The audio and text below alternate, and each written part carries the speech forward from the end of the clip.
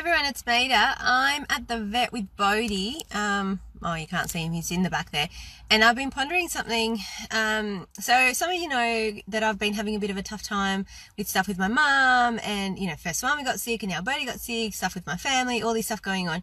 And I've been thinking about this tendency that I have, you have, we all have, of kind of fighting the universe and fighting what is present and fighting what is going on. And it's like we think that we've got pain because of the thing that's happening, but I'm actually exploring the fact that a lot of the pain that we feel is because we're fighting what's going on. We're willing it to be different. We're kind of pushing away what is, resisting and butting our heads up against a brick wall.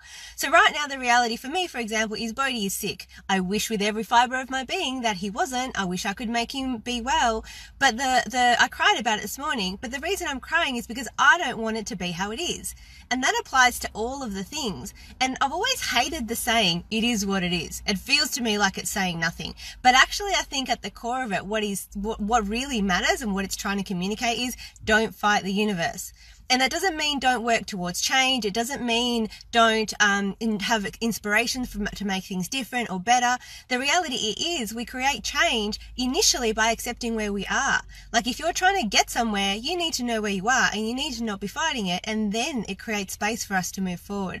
So don't fight the universe. I have to remind myself, and I'm reminding you, it's not what gets you where you want to be.